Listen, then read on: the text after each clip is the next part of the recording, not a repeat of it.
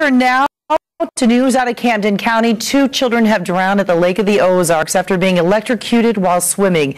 The Missouri Highway Patrol says it happened around noon today at a private dock near the 6.5-mile marker at the Gravois Arm.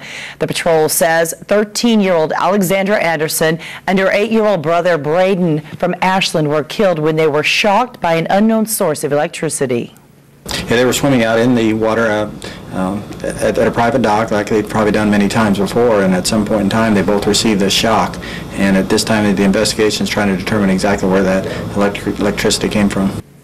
Some adults nearby tried to revive the children, but they were pronounced dead a short time later at a local hospital. The Highway Patrol is investigating the deaths.